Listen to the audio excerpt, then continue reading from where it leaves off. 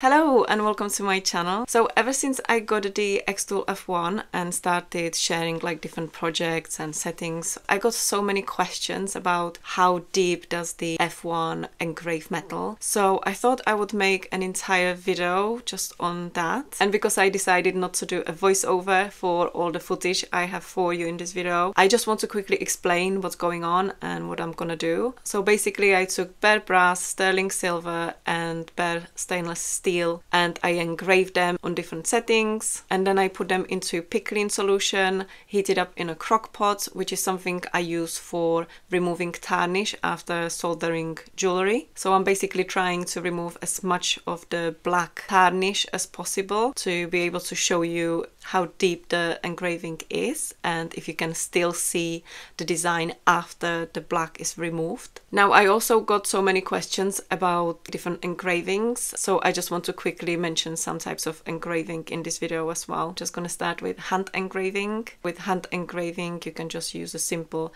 engraving tool to push on the graver and remove metal from your piece. Another type of hand engraving is when you use a graver tool, which is attached to a machine that will kind of help you with the pressure, so you basically don't need to use all your strength to push on the piece and remove the metal.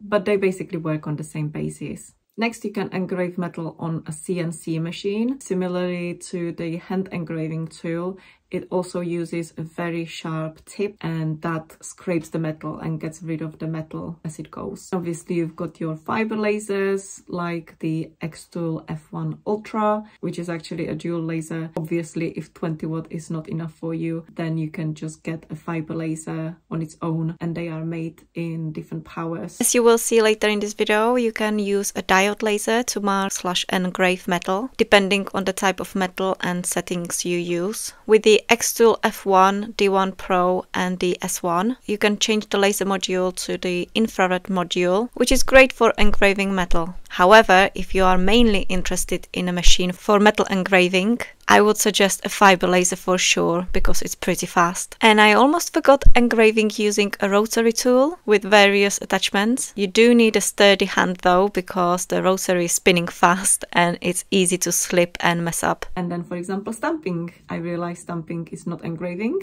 so it doesn't remove any metal. You're just making an indent, but it's a way to mark your metal. And then you can fill the indents with patina and all done.